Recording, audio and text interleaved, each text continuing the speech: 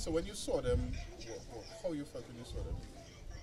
Happy, good, excellent. You going back up in bush? No.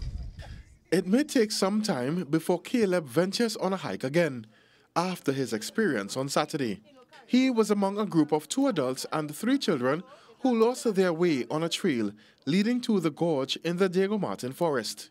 And when you realized you were lost, how you felt?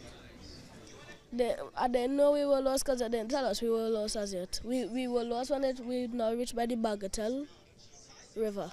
But the ordeal didn't last very long, as villagers, the army, and Extreme Hunters Group all intervened and brought them to safety. And while nobody was hurt, the Hike Nation Group managing director says it could have been worse.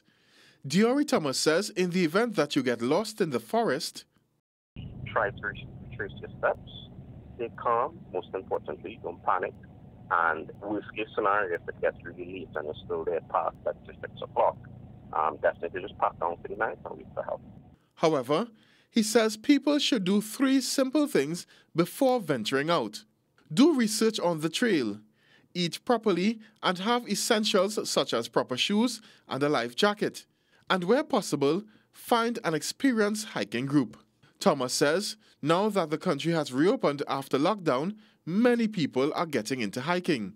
But while this is commendable, nothing beats ensuring personal safety. For Caleb, this means When I get a little older, I'll hike again.